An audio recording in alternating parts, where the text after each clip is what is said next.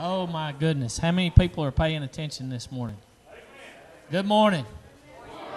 Thank you. Very good. Very good. All right, we have several announcements this morning, so I'll try to go through them real quick so we can get the service started this morning. This coming Wednesday night, Bible study will be starting at 6 p.m. That's for all the folks. June the 3rd, which is next Sunday, is homecoming. So there will be no Sunday school next Sunday morning. Service will start at 10:30. All right? So everybody remember that. Next Sunday morning service starts at 10:30. June the 10th, we have the Brotherhood breakfast that morning. And then that afternoon, we have a baby shower for Nicole Stiefel. All right? Wanted to let everybody know that the DeKalb Baptist Association is accepting donations for their thrift store. They have a thrift store down in Collinsville now. It's down at the old Dollar General store at Collinsville. You can either drop stuff off there, or you can drop stuff off at the DeKalb Baptist Association office in Rainsville. So either one of those will be fine. Don't forget about the shoebox items for May and June. That's in the bulletin, plus you can look on the back. All right. A couple other announcements. Anyone who would like to sign up to keep those sweet babies in the nursery, please put your name on the sheet in the foyer. If you have dates scheduled to be out of town, please put those dates beside your name so you will not be scheduled for those dates. That's going to start on June the 17th. So everybody please remember that. All right, I have one other. It says, if you would be interested in going to eat with other couples in the church, please sign your name below. And I'll put this in the foyer when I get done. If you need child care, please put a check mark beside your name. Some older couples in the church will provide child care. You would leave at 2 o'clock on a Saturday afternoon. The place and date will be announced at a later time. Here comes the good part. If you're too young for the senior trips and too old for the youth trips, this trip is for you. All right? So anybody in between, this trip is for you. All right? Any other announcements this morning? I've got to add one because I forgot to put it in there. We have a vacation Bible school meeting today at 4. Okay. Vacation Bible School meeting at 4 for everyone.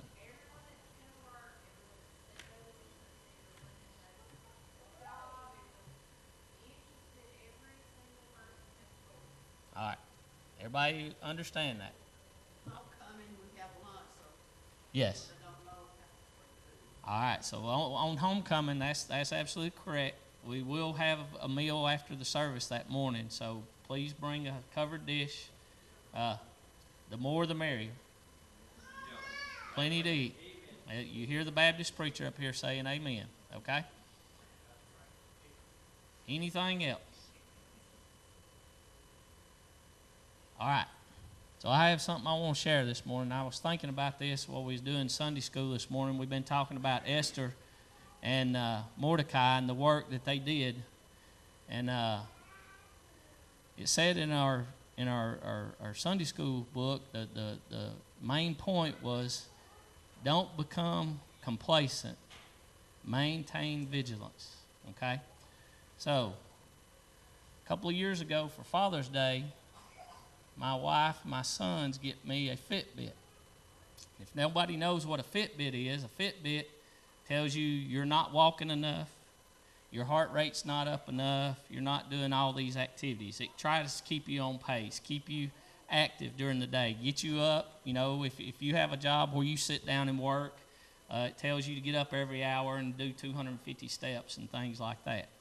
So while I was up there this morning in Sunday school and we was talking about this, I was like, man, how could we stay vigilant, you know, at all the time? And I thought, hey, you know what? We need a spirit bit. A spirit bit. And that spirit bit would tell you, hey, you're getting low. You need to be vigilant. You need to fill up again. You need to recharge yourself again. You need to pray. You need to get in your word and study. Okay? So that's what I want to ask everybody this morning before we get the service started.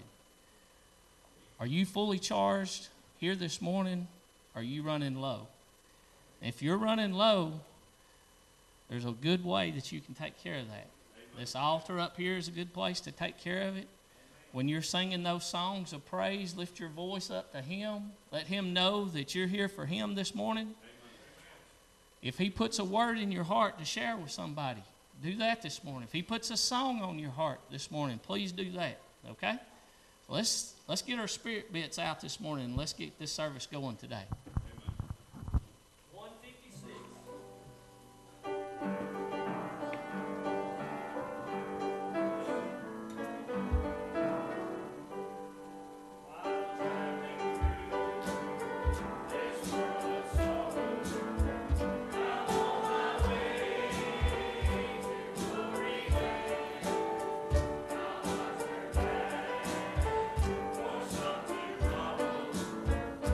I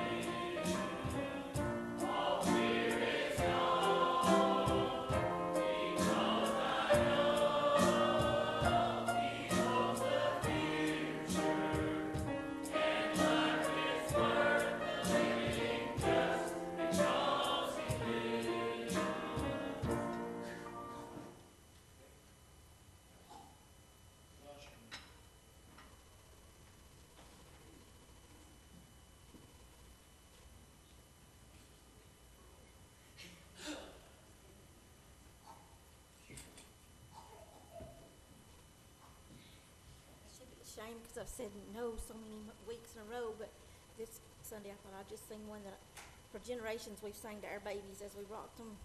My mom rocked me during storms and kept me calm, and so I'll just sing that today. Rock of ages, cleft for me, let me hide myself in thee. Let the water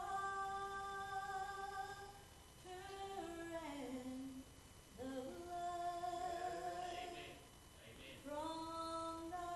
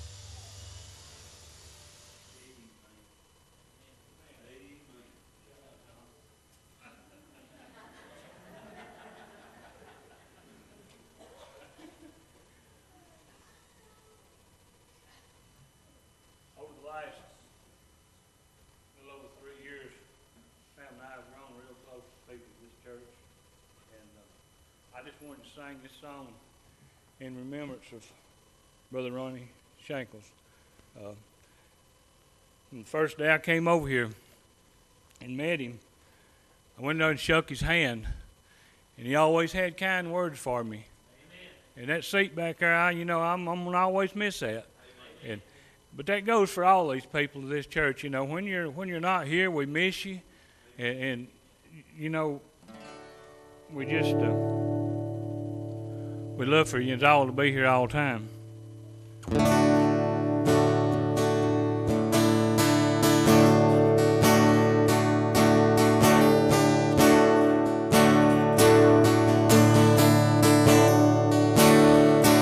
I know your life on earth was trouble, and only you could know the pain. You weren't afraid to face the devil. You were no stranger to the rain. So go rest high on that mountain, 'cause son, your work on earth is done. And go to heaven a-shouting love for the Father and the Son. Oh, how we cried the day you left us. We gathered round your grave to grieve. Wish I could see the angels' faces when they hear your sweet voice sing. So go rest high on that mountain, 'cause son, your work on earth is done. And go to heaven a-shouting love for the Father and the Son. So go rest high on that mountain, 'cause son, your work on earth is done. Go to heaven a-shouting love for the Father and the Son. Go to heaven a-shouting love for the Father and the Son.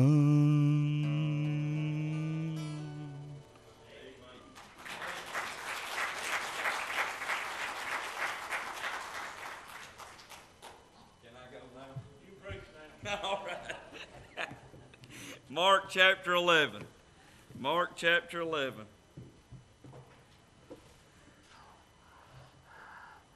Mark chapter number 11. We're going to read two verses, verses 2 and verses 3. What a joy it is to be in the house of the Lord. If you would rise this morning and reverence the reading of God's Word. Mark 11 verse 2, it says, And saith unto them, Go your way into the village over against you, and as soon as ye be entered into it, you shall find a colt tied, whereon never man sat. Loose him and bring him. And if any man say unto you, Why do you this? Say ye that the Lord hath need of him, and straightway He will send him hither. Let us pray. Father, this morning we come to you. We thank you, Lord. We praise you, God, for your many blessings upon us. God, we thank you for that sweet and precious Holy Spirit which we can feel in this place this morning. And Father, we thank you for your presence and your power. And God, we just ask you to take these feeble words this morning, speak to the hearts and to the minds of your people, God, and draw us into a closer relationship with you than we've ever been in before in our lives. God, this morning I lift up to you that one that's lost here and undone without you. Father, I ask you to reach down from on high to convict their heart and to save their soul. God, we'll be careful to give you all the praise, the honor, the glory, and the thanksgiving for us. In your holy and precious name we do pray. Amen and amen. This morning, there was a phrase that caught my attention in this passage of Scripture, and it was when in verse number 3 it says, "Say ye that the Lord hath need of him." And it never occurred to me, but this past week the Lord's been dealing with me, and so this morning for just a little bit, for just a few minutes, we're going to preach a message on what the Lord needs. On what the Lord needs. We don't often think about the Lord needing anything because He's all sufficient, He's all powerful, He's all knowing. But this morning I want to take this and this passage of Scripture, and I want to preach to you what I feel like the Lord has shown me in showing you what the Lord needs. It says, "Go your way into a village over against you, and as soon as you entered into it, you shall find a colt tied, whereon never man saith, loose him and bring him." And loose him and bring him. Go to your mama.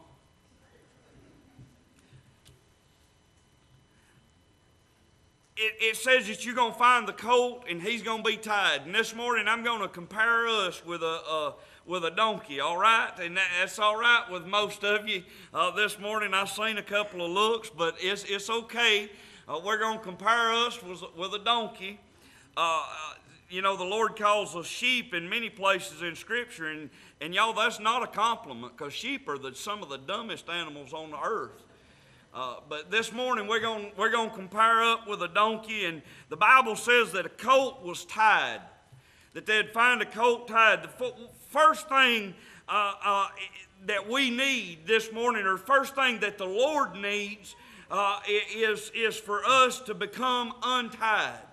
That's the first thing that the Lord needs, is for us to be untied. As long as we are tied to this world, the Lord cannot use us. As long as that colt stayed tied up in another town, the Lord couldn't use him. So this morning I want to say this, that the Lord needs us to be untied. And I want you to notice here with me that the colt was tied in a town where the Lord was not. And this morning I want you to understand that if we are tied up to anything, it's because we're not in the presence of God. If you're tied to an Xbox, you're not in the presence of God. If you're tied to an iPhone, you're not in the presence of God. If you're tied to a television set, you're not in the presence of God. You ask, what does the Lord need? The Lord needs His people to be untied. I believe that far too long that we've been tied to too many things in this world, and we've been tied even and y'all listen to me, and I'm not saying that you ought not want to work and that you ought not have a job, but a lot of folks are tied to their job instead of being tied to the Lord.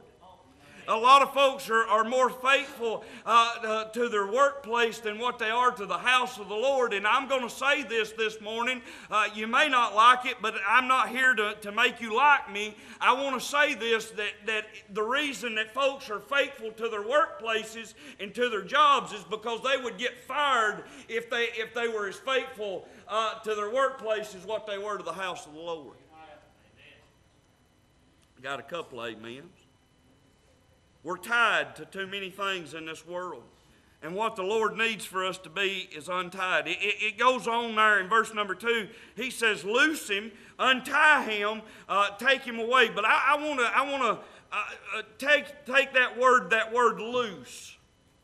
Loose means to, I can't say it in the Greek, but I looked up the definition in the Greek, okay? And it means to break up, to destroy, to dissolve. So what's the importance in that phrasing and what he's saying? Let me take this with you, or I want you to walk with me and let's think about this.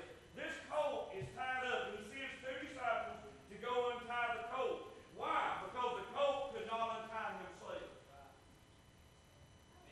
If we're tied to things in this world, then we cannot untie ourselves. We need somebody to come along and untie us.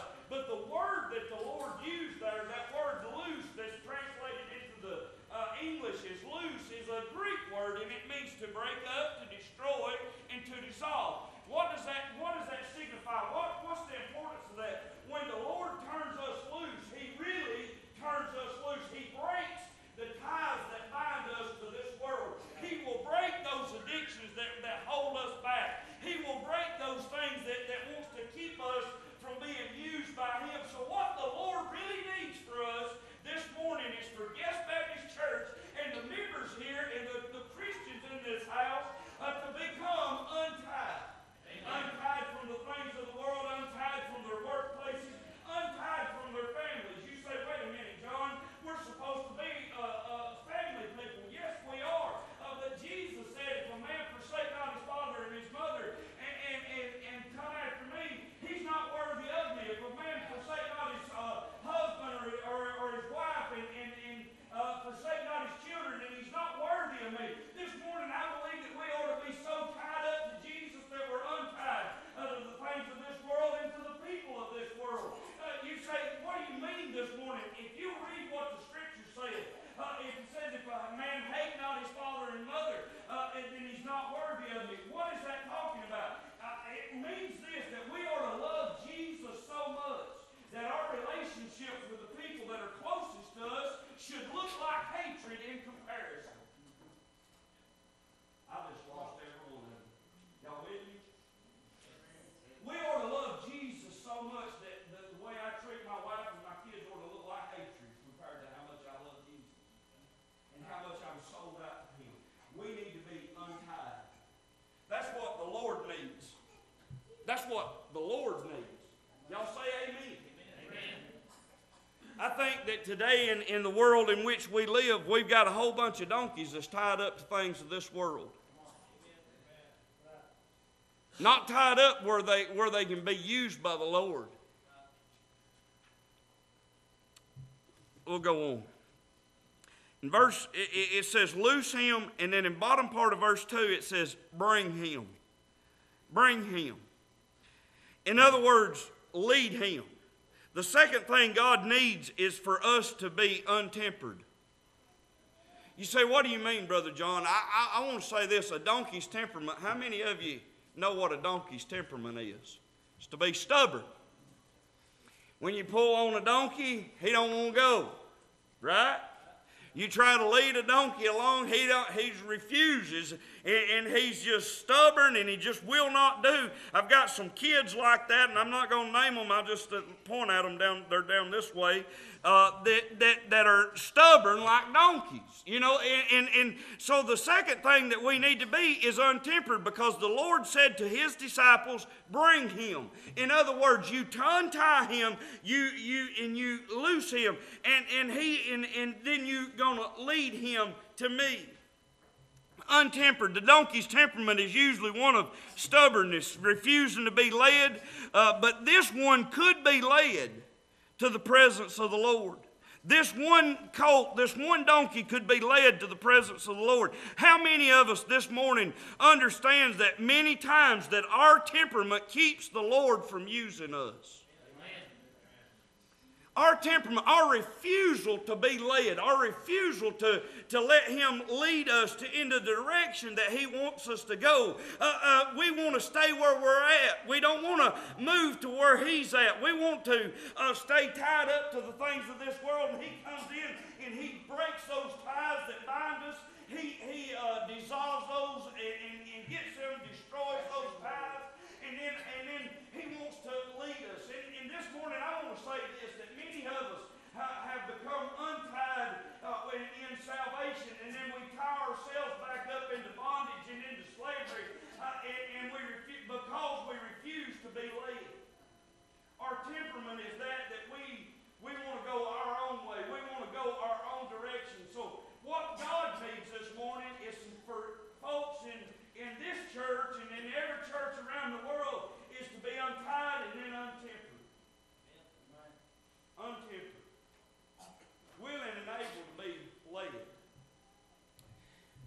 So you loose him, you bring him. And then the next thing. And this next thing we're going to have to go backwards for, okay? It says, whereon never man saith. Whereon never man saith. So I got to thinking about this, and I got to really studying about this, and I was thinking, you know what? I wouldn't want to get on a donkey's back where nobody else ain't never rode him. Would you? How many of you know that they'll kick and that they'll throw a fuss and they'll buck and they'll act a fool? Why was it so important that the Lord needed one that had never been rode on? He wanted him to be untaught. Because the Lord wanted to teach him. The Lord wanted to break him. You say break him, that's what you call breaking a horse, breaking a colt, breaking a donkey. He wanted to break him so he could teach him everything that he needed to know.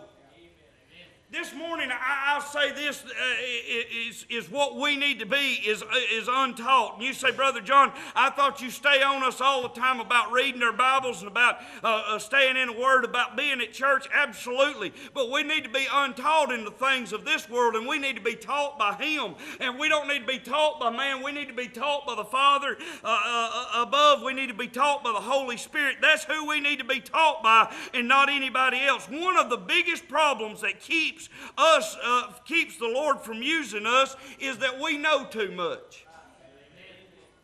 We know how to do church. We know when we're supposed to stand up, when we're supposed to sit down. We know when we're supposed to pray. We know when we're supposed to say amen. We know all of the things about how to do church. And the problem is we don't have the power of God sitting down on us no more because we've replaced the power of God with some kind of program somewhere. Let me tell you something this morning. What we need to do is forget what we think we know and let Him teach us for just a little while. We need to be untied, we need to be untempered, and we need to be untaught. That's what the Lord needs for us. That's what God needs for us. He wants to untie us, and then He wants to us to be untempered, and He wants us to be untaught. How many of us this morning understand that you cannot teach somebody that thinks that they know everything? You can't teach somebody that thinks they know everything. I've tried. Y'all say amen. I've tried to teach folk, and some of the guys that have worked for me, it was just absolutely amazing to me.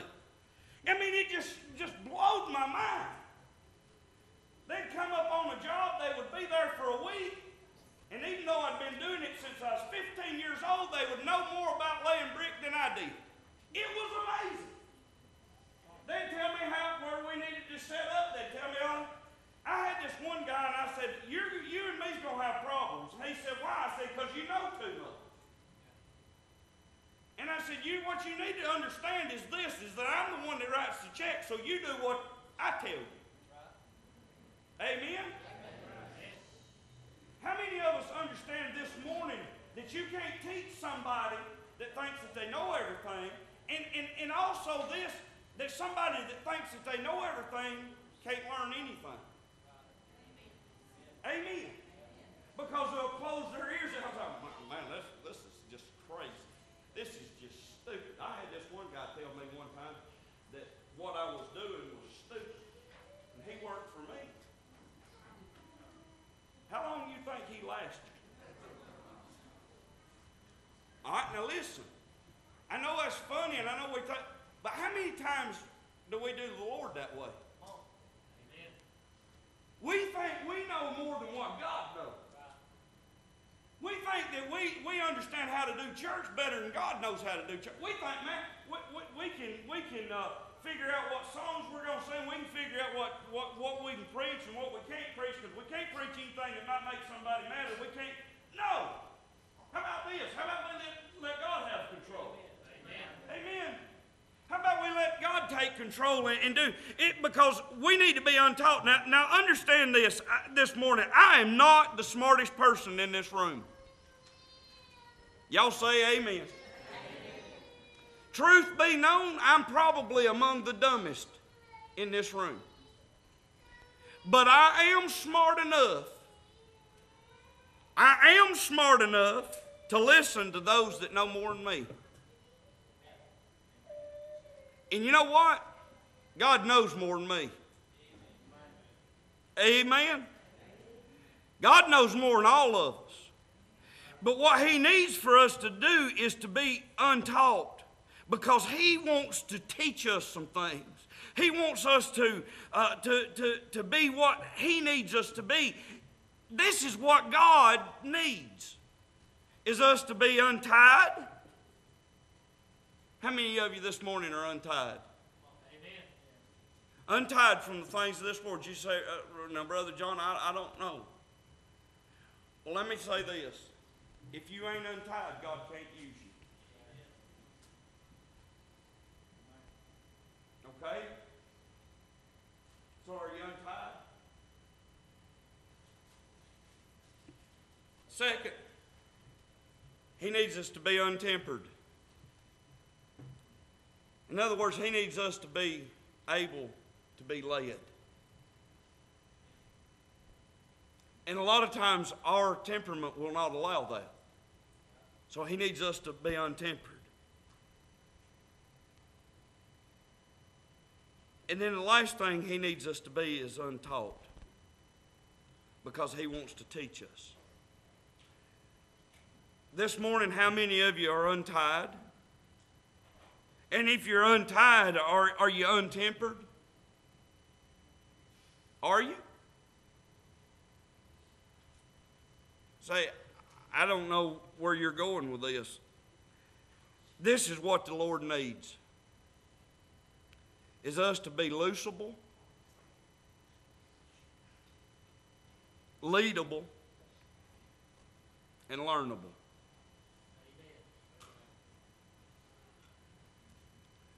And I'm just going to be honest with you this morning. I know that this is probably not one of the most in-depth messages that you've ever heard, but I think that this is a needful message. This is needful for the church, because we can find ourselves where we're not loosable, because we're hanging on to something over here, and we're trying to hang on to Jesus too. We've got one foot in the world, we got one foot in the church.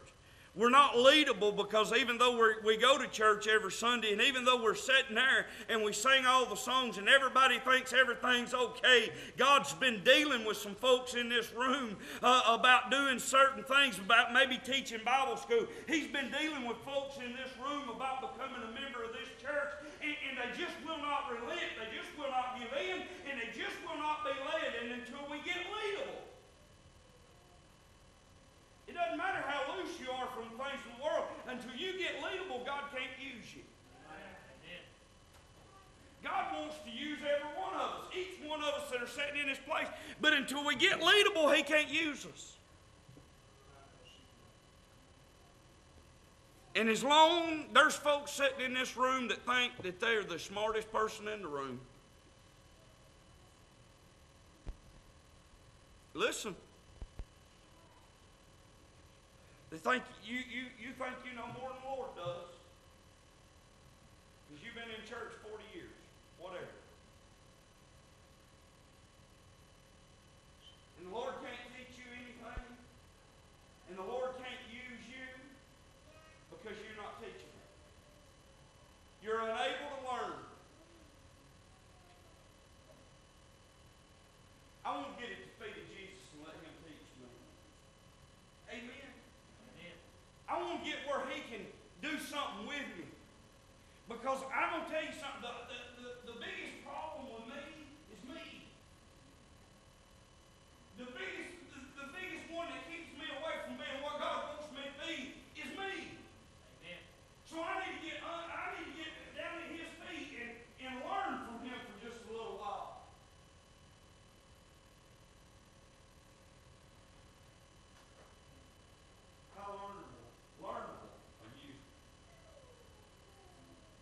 this morning, I'm fixing to end, I promise. Oftentimes, here's the concept in the church. And I want you to get what I'm saying to you. We think about what we need from God. You hear what I'm saying? I say we think about what we need from God. Amen. We need salvation, we need the air that we breathe, we need water, we need Him to supply all of our needs, what we need from God. But have we ever stopped to consider what God needs from us? Amen. This morning, I feel like that this spoke to some hearts. Not because I preached it, but because He sent it. I believe it spoke to some hearts in this room, and I believe that there's some of us this morning that need to repent. I believe there's some in this room this morning that needs to get down at the feet of Jesus and learn from Him. I believe that there's others in this room that needs to get untied from some things. Maybe some sort of addiction has got you tied up and God can't use you.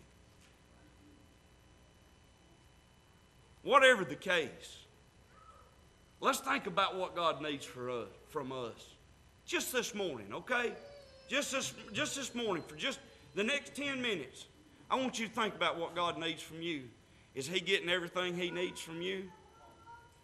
There's folks sitting here this morning that I've never seen bow their knee in an altar. Is God getting what He needs from you? There's your message. Jason, play us a song.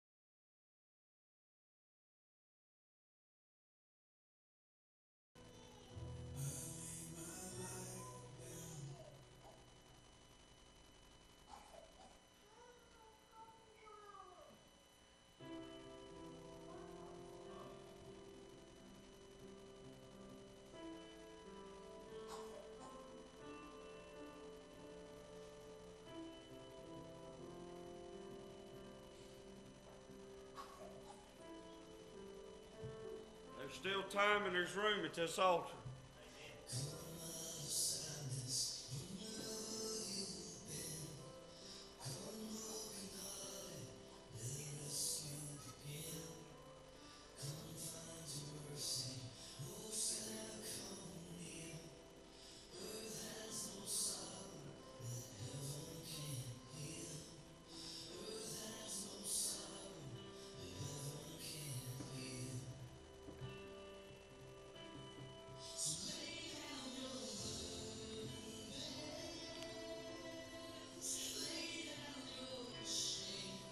Anybody a word this morning? Lower that down. Anybody got anything they need to say? I want to praise God, since, accepting this vacation Bible school thing. I have had a chance, the devil has tried to aggravate me, try to mess me up, try to pull me down, and I have to say that I am so amazed by God's grace. Amen. He has sent people to me. I've not had to ask anybody to do anything. Amen. God has been sending people and talking to them coming to me. And I'm so thankful Amen. because that means they're doing it from their heart. Amen. And that's what these children need is people to love Jesus so much that they're obedient. Amen. I'm just so thankful. Amen. Somebody else? She said something about obedience. I don't know if it was yesterday or this morning, but Ace asked his mom why God wasn't listening to his prayers. He's been praying about something and ain't nothing changed. And he's almost 5. But he believes when he prays that God's going to listen to his prayers. Amen. God's going to do something about it. Just a minute ago, he said, I want to go pray for you. Because it hadn't happened. He's still obedient. He still believes that God's going Amen. to hear his prayers. So the 4-year-old believes God's going to hear his prayers. He's going to keep praying for it. And how much more should we, after as old as we are, we've seen God move in our lives. Amen. Amen. Bless you. Somebody else? Tonight, 6 o'clock, I'm going to start a series. I ain't going to tell you what it's about. You just have to come see. But I want you to be here if there's any way possible. If you're a parent or a grandparent,